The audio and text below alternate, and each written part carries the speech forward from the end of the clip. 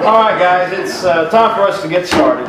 Good to see everybody, and we have some other things planned before, when I say we, I mean Seth and Dee, have some other things planned for this evening, and we've gotten a little late start, and we don't want to take away from other things we have planned for tonight. So let's turn our attention to the subject that we have for this lecture, and that is edification. The word is going to be addressed, the meaning of the word, I believe, is going to be addressed with every one of these lectures. So we'll go through that a little bit quickly and look forward to that being addressed in the lectures tomorrow as well. I want to focus on looking at what edification is and how it comes about, and what edification is not. And then we're going to take a look at some things that distract us from edification, that hinder it, that keep edification from taking place. So that's what we're going to look at tonight. And tonight's is more of a lecture format where I get to talk and you don't get to interrupt. And tomorrow there's going to be some more interactive sessions, and that'd be good as well. Open your Bible, if you would, to Ephesians chapter 5. I want to start Ephesians chapter 5, verses 11 through 16. I don't know if I'll read all the way through 16 or not, but this is a passage I keep coming back to the last several years as I've been studying the Scriptures and thinking about the church and God's purpose for the church, what the church is supposed to accomplish. Ephesians chapter 4 speaks to this very well and very clearly. Let's read verses 11 through 16. And he himself gave some to be apostles, some prophets, some evangelists, and some pastors and teachers, for the equipping of the saints, for the work of ministry, for the edifying of the body of Christ, till we all come to the unity of the faith and of the knowledge of the Son of God, to a perfect man, to the measure of the stature of the fullness of Christ, that we should no longer be children, tossed to and fro, and carried about with every wind of doctrine, by the trickery of men, and the cunning craftiness of deceitful plotting, but speaking the truth in love. And remember that phrase, we'll come back to it. But speaking the truth in love may grow up in all things into Him who is the head, Christ, from whom the whole body, joined and knit together by what every joint supplies, according to the effective working by which every part does its share, causes the growth of the body for the edifying of itself in love. In my translation that I'm reading from, the New King James Version, the word edify shows up in one form or another at least twice in this passage. So it is speaking to our subject. God has given the local church three primary tasks, or three primary works to be done: evangelism, edification, and benevolence. Perhaps you've heard these before. This weekend we're going to be looking at edification and what edification is. And since it is something the church is supposed to do, we need to know what it is. In the outline that you have, I've put some definitions there for the words edify and edification. I've put them first in English because I speak English. Actually, I'm very fluent in redneck. I'm still trying to get English down. But English is our primary language. I've got to tell you, this is a little sidebar. I think the best Bible study tool that you can have other than your Bible is a good English dictionary. You need to know what the words mean in your language, in our language. In my study, other than my Bibles, the book that is closest to me, I can turn around and grab my English dictionary, and I use it quite often. So I give you that, some free advice, and probably worth what you pay for it, free. But an English dictionary will help you as you're studying the Bible. The word edify comes from an old French word, edifier, and it means to build or to construct. And that was the primary meaning, to physically build. It's interesting, when you look at the words edify and edification, in our modern English usage, the word edify means to instruct, especially to instruct or improve morally or spiritually. The word edification is defined as an edifying or being edified. Instruction, especially moral or spiritual instruction or improvement. So when I look at these two definitions, the word that stands out to me is instruction. When we're talking about edification, we're talking about the result of the process of instruction. And we need to pay attention to that.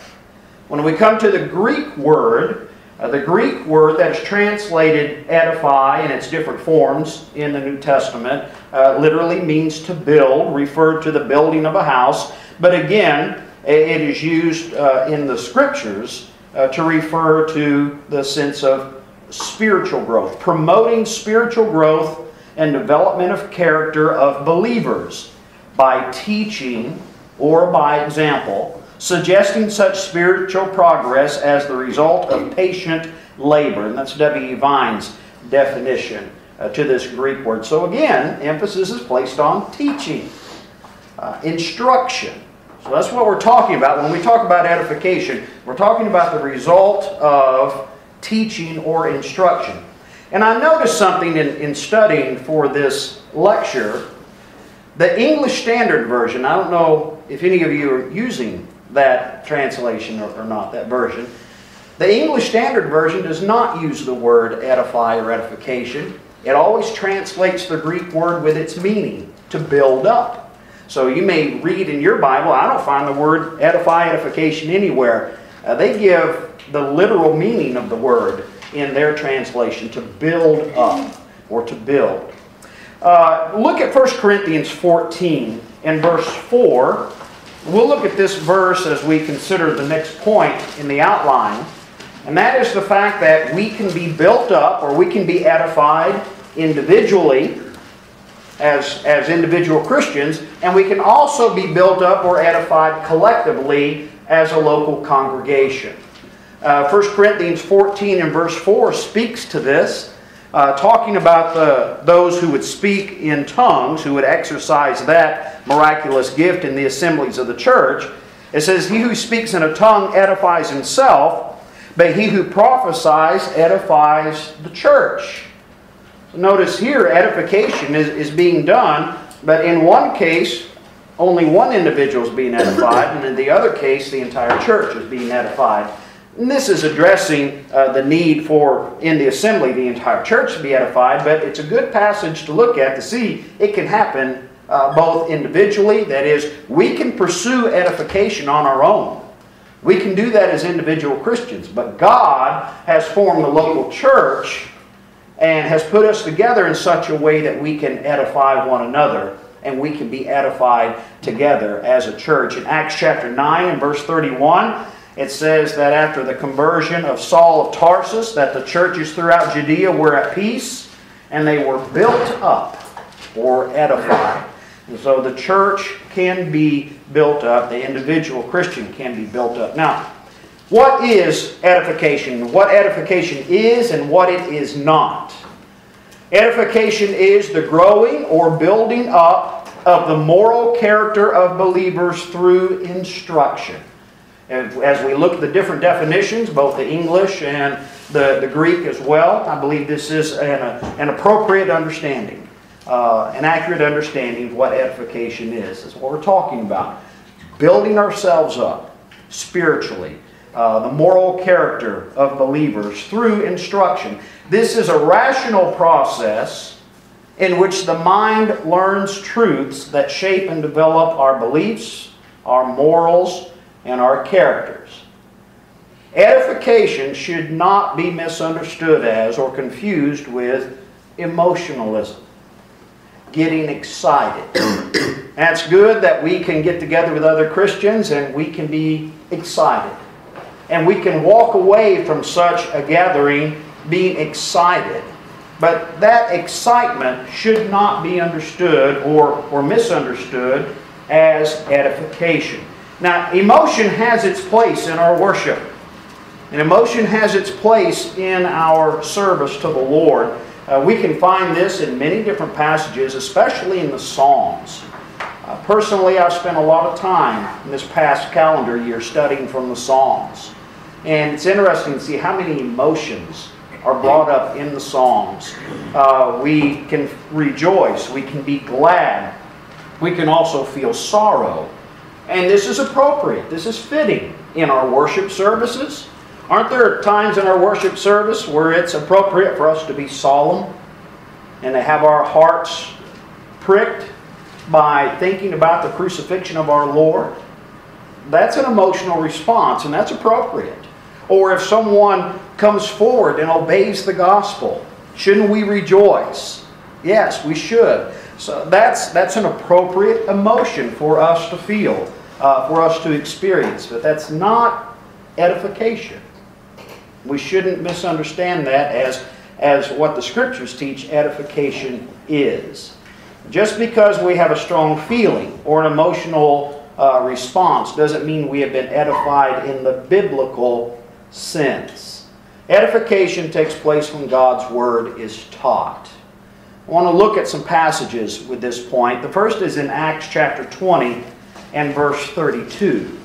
Acts chapter 20 and at verse 32, Paul is addressing the Ephesian elders. As far as he knows, this is the last time that he'll see them. So he's giving them a farewell address. What would you say to elders if it was the last time you had an opportunity? Well, Acts chapter 20 tells us what Paul would say, or what he did say to the elders in Ephesus. Verse 32, "So now, brethren, I commend you to God and to the word of His grace, which is able to build you up and give you an inheritance among all those who are sanctified." What is edification? It's building up. Now, what is it that brings about that building up? What is it that's able to build us up? Paul says it's the word of His grace. It's God's Word that is able to build us up.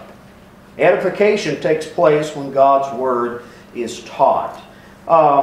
Looking at 1 Corinthians 14. 1 Corinthians chapter 14 and verse 26. It's interesting when you look at the subject of edification, how often it comes up in 1 Corinthians chapter 14. A passage that discusses the worship assembly of the church. 1 Corinthians 14 and at verse 26. "How is it then, brethren, whenever you come together, each of you has a psalm, has a teaching, has a tongue, has a revelation, has an interpretation? Let all things be done for what? For edification, or for building up." This is before the New Testament was written and compiled.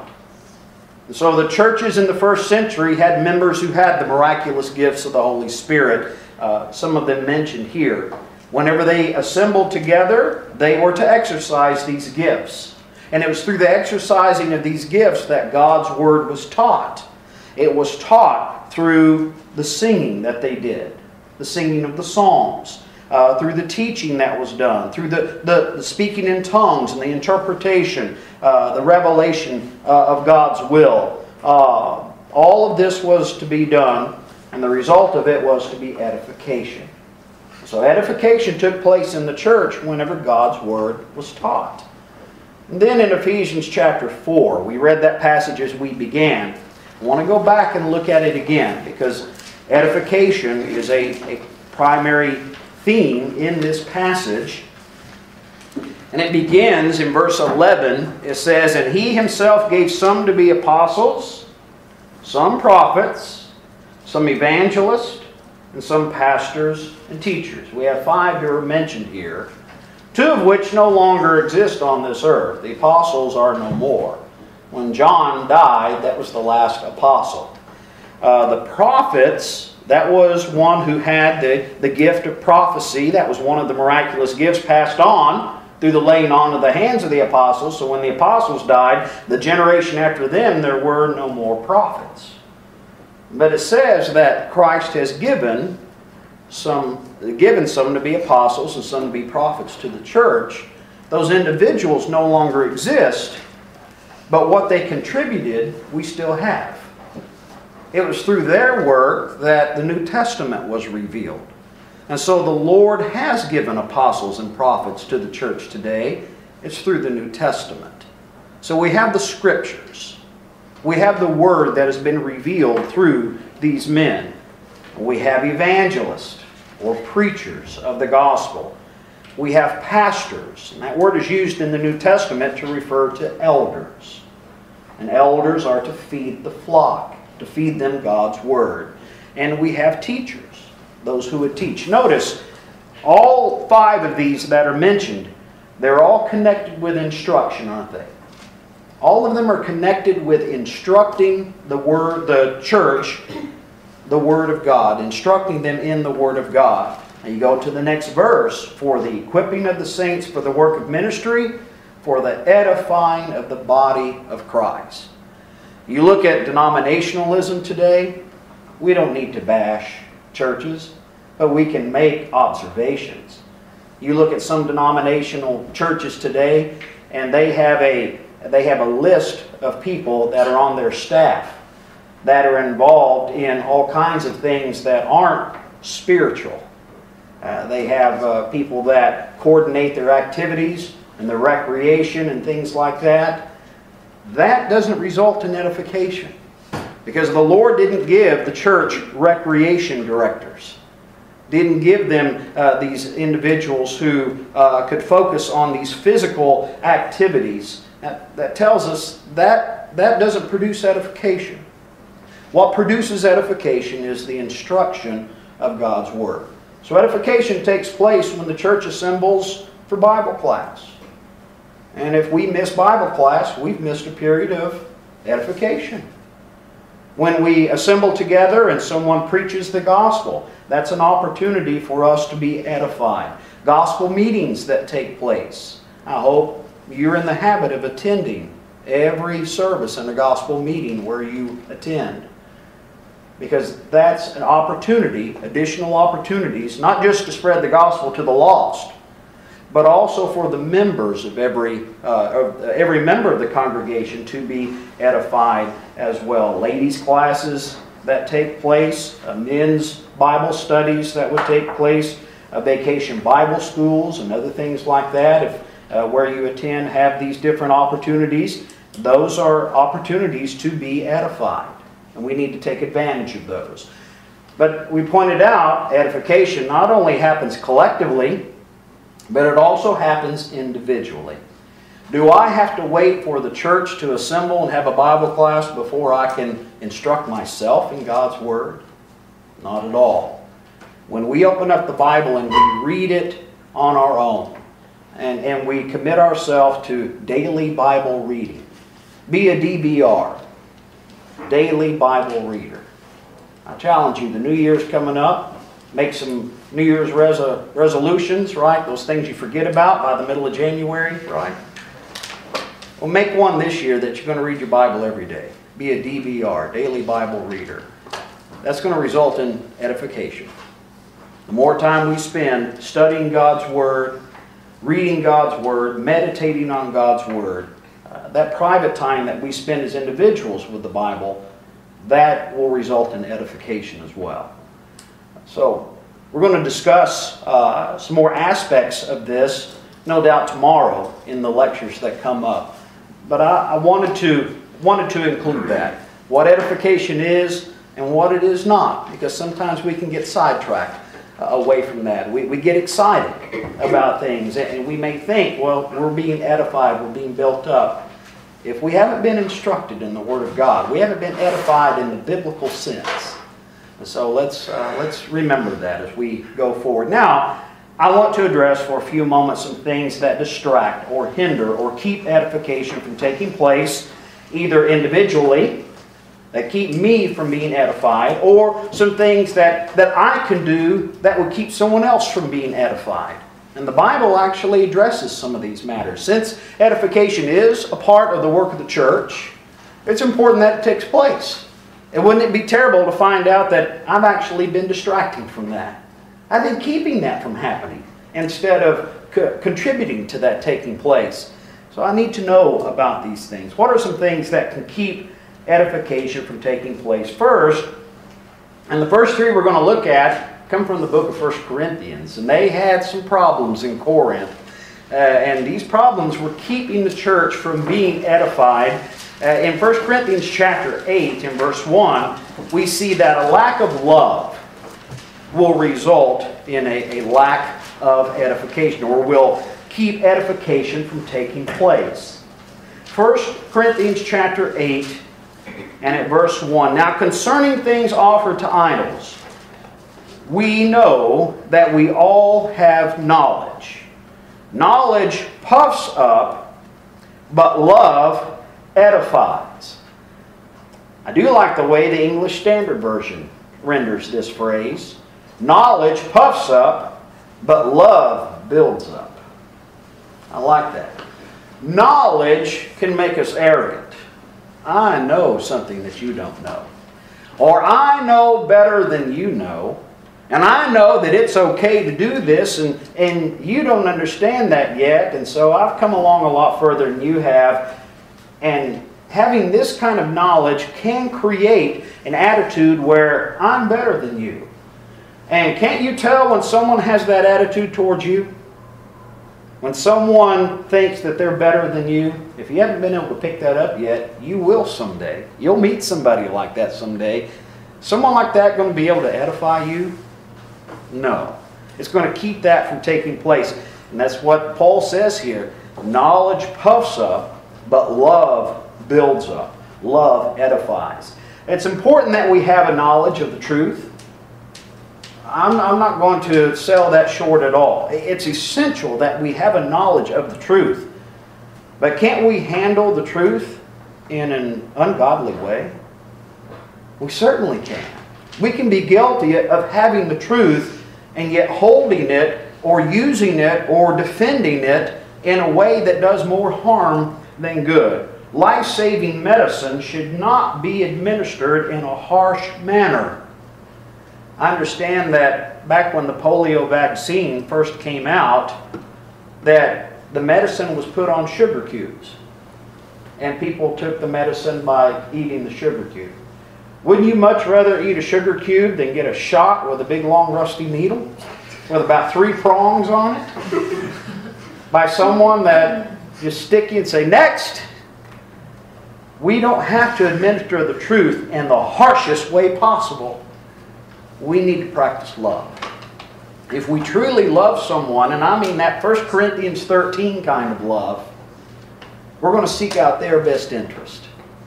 So we're going to do what we can to help them.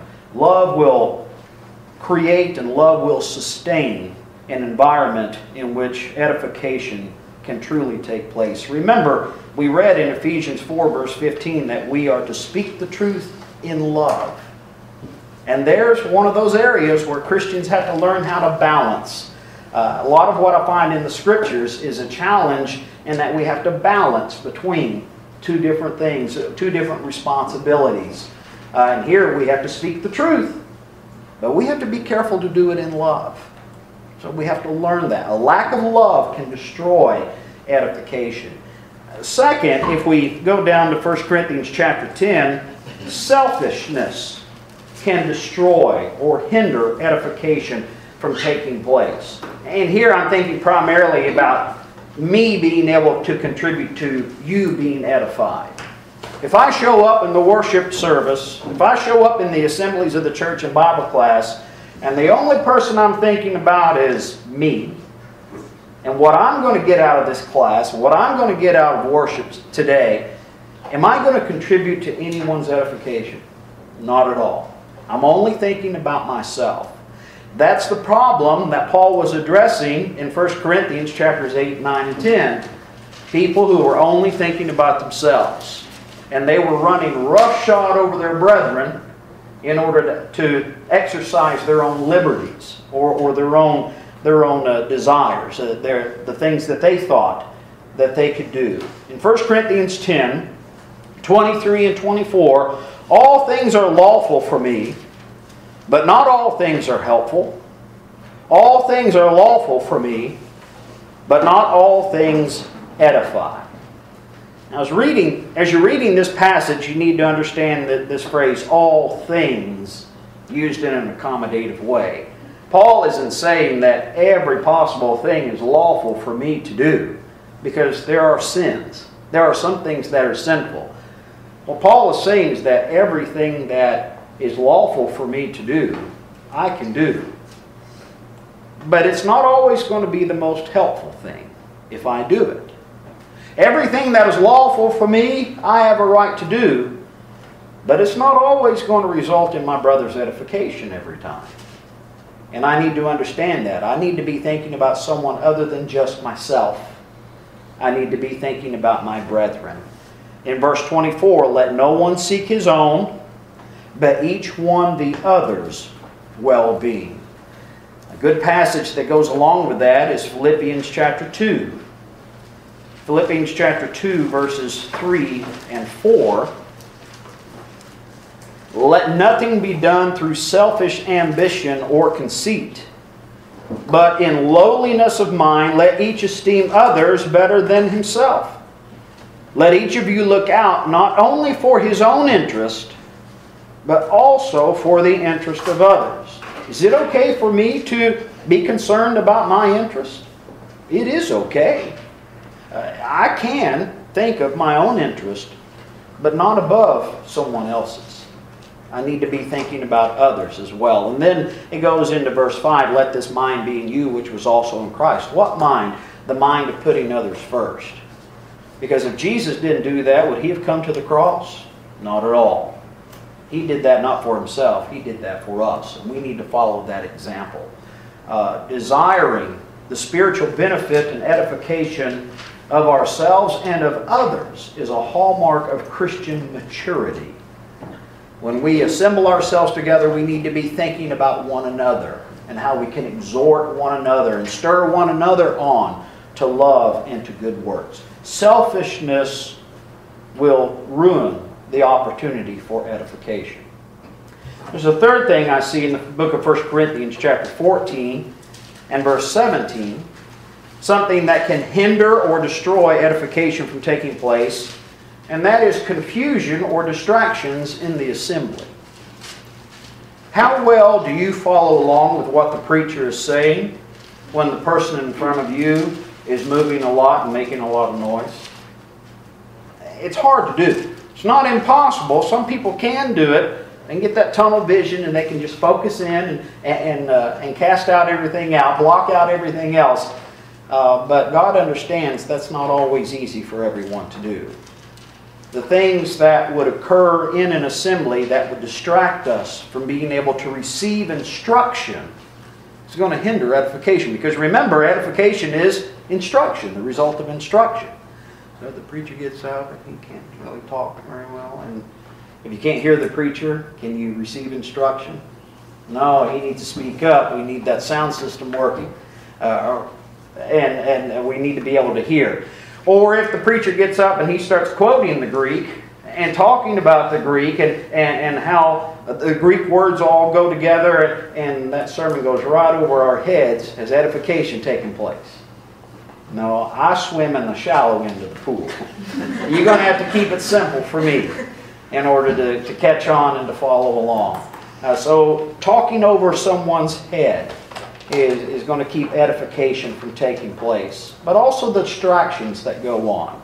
And this is where you and I, as members sitting in the pew, we owe it to our brethren and those around about us to be as respectful as we can and to be as quiet and as still as we can. Emergencies happen.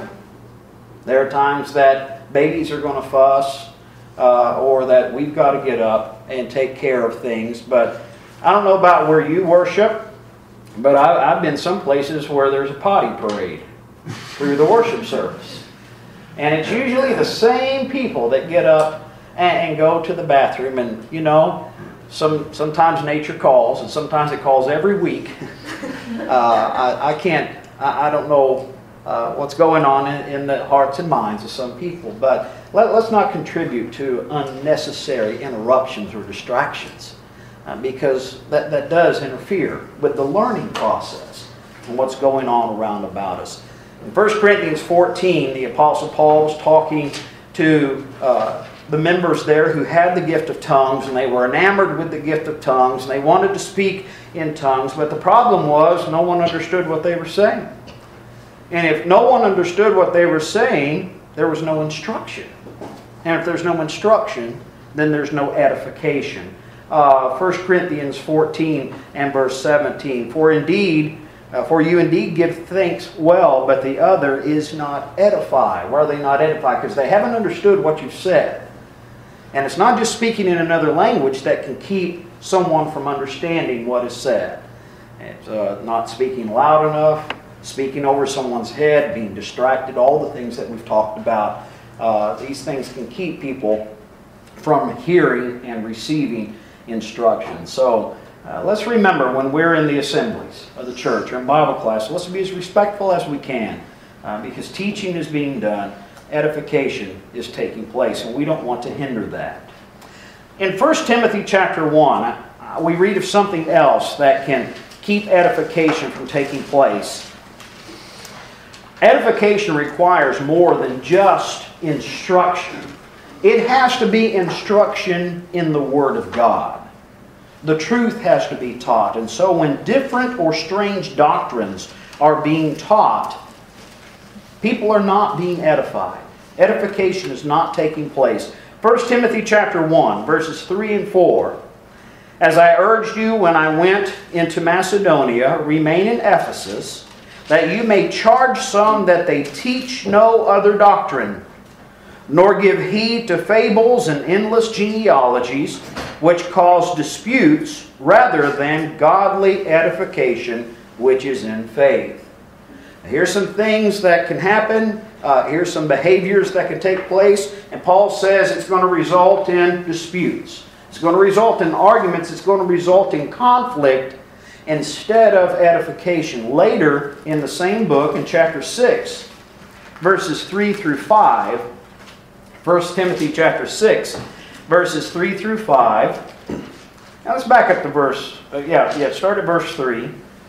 I focused in on 5 and passed over 3. Verses 3 through 5. If anyone teaches otherwise, and does not consent to wholesome words, even the words of our Lord Jesus Christ, and to the doctrine which accords with godliness, he is proud, knowing nothing, but is obsessed with disputes and arguments over words, from which come envy, strife, reviling, evil suspicions, useless wranglings of men of corrupt minds, and destitute of the truth, who suppose that godliness is a means of gain. Some translations don't have this last phrase, but others do. I believe it belongs. It says, from such withdraw yourself. These people are distracted. They're keeping edification from taking place. You withdraw yourself from them. This is written to Timothy as a young evangelist. You don't have time to get caught up in these things. People want to talk to you about fables and myths and endless genealogies and chasing arguments that go down a rabbit trail. You don't have time to get caught up in that, because that doesn't result in edification. You know, as a country, we are a democratic country where everybody has a voice and every voice needs to be heard. Isn't that kind of the premise upon which our country operates? Ideally, yes, it is. That's not the case in the Lord's church. The Lord's church is not an open forum where every theory and idea can be addressed or can be taught, can be rehearsed. No, in the assemblies of the local church, only the truth of God's Word is to be allowed to be taught. Anything else results in division, arguments, contention. Anything results in everything except for edification. So we need to make sure that we're teaching the truth, that we're demanding that the truth and only the truth be taught. There's one more thing that I see. If you look to Mark chapter 4, we're going to look at the parable of the sower. One more thing that I can see that will keep edification from taking place individually. I see this primarily. We've looked at the others as when we come together as a church and there's distractions, there's selfishness, there's a lack of love, the false doctrine being taught. This one primarily looks at you and I individually. And something that will hinder or keep edification from taking place individually. You remember the parable of the sower. There were 4 different kinds of soil. Remember, there's the wayside ground that was hard and the seed wasn't taken in. There was the stony ground, which the ground was real thin, and the seed sprang up quickly and then died very quickly. There was no depth there. So that third ground is the thorny ground I want us to consider. And then there's the good ground that produces a bountiful harvest. As Jesus is explaining these different kinds of hearts, Mark chapter 4, verses 18 and 19, it says, "Now, these are the ones sown among thorns. They are the ones who hear the word, and the cares of this world, the deceitfulness of riches, and the desires for other things entering in choke the word, and it becomes unfruitful." I used to have a computer that didn't have a lot of memory. And if you opened up too many programs at one time, guess what? That thing went slower than these buggies we were trying to pass as we were making our way here. You know, we all operate that way. There's only so much room that we have in our heart, our mind. There's only so much space there. And God's Word cannot grow, it cannot thrive, it cannot be fruitful in a crowded heart. One thing that is going to keep us from being edified individually is if we allow anything and everything to come in, take place in our heart, and use up our time, and use up our resources, and use up our energy, so that we don't have anything left to give to God's Word. Mark, and the reason I went to Mark's account is because he mentions 3 things. The cares of the world, that would be the anxieties, the worries that we have of everyday life. The more time we spend focusing on that, the less time we have to spend thinking about God's Word. The deceitfulness of riches. In 1 Timothy chapter 6, verses 9 through 11, Paul talks to Timothy about the love of money and how dangerous that is. And we can get caught up in that in our world if we're not careful. Chasing after riches, chasing after things. And then the desire for other things is included here. And that would be the pleasures of life, the things of this world that perhaps aren't necessarily bad in and of themselves, but if we put anything above God, have we not made it bad? We certainly have. God has to come first. So the crowded heart, that's what I call the thorny ground. That's the crowded heart. That's the heart that has so many things in it, there's not enough room left to operate and function God's program. To read and to study, and to meditate upon, and to live God's Word. So perhaps we need to clean house. Perhaps we need to get some things out of our life. And again, we're coming up on that time of the year where we can make those resolutions. We can, if we've got this crowded heart, we can do some house cleaning. We can get some things out that aren't needed and that actually are taking away from edification taking place. So here's some things that really, truly can keep edification from happening, and what a shame it would be to find out that we're actually causing edification from taking place. It's God's will that each and every one of us as His children grow and stand strong in the faith. And edification is the means by which this takes place. We grow, we develop, we strengthen, we mature spiritually. And as this weekend continues, we go into tomorrow, we're going to have opportunity to continue to talk about this, and we'll have opportunity even tonight. I'd be glad to talk with any one of you if you would like to. We can continue to discuss this, talk about the need for edification, and talk about some ways specifically in which edification can take place. And hopefully as we leave from this weekend, we'll have a better understanding of this subject. We'll have a greater desire to contribute to it. That's all that I have.